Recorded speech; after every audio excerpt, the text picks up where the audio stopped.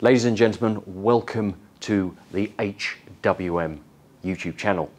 Now today we have a fantastic treat in our studio, the Aston Martin Valkyrie.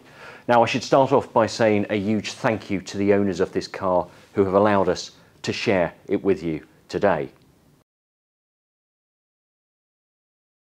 So next to the carbon tub, which is an aspect of the car that's very easy to overlook with so many other amazing things going on, but this really is an important core to the vehicle, and it's the, you won't be surprised to hear, the most advanced, lightest and strongest carbon tub ever fitted to a road car. And it needed to be to sustain the loads that were going to be put upon it and also the aerodynamic requirements.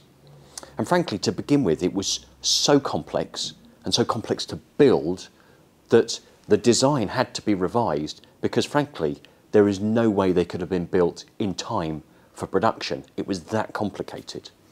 Now, they managed to get the hours down.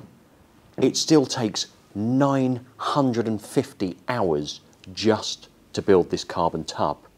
And it's clearly mainly carbon, but it also has titanium inserts in it. And of course, being Valkyrie, it's not just any titanium, it is the finest aviation grade titanium.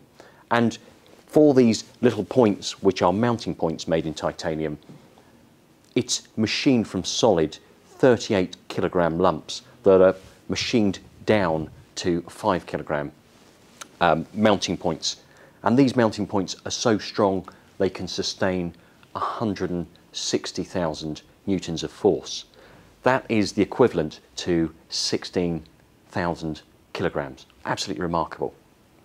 So the strength it provides is really quite something in terms of rigidity with the vehicle, but also 80% of the design was designed in such a way that it aided airflow and aerodynamics as well.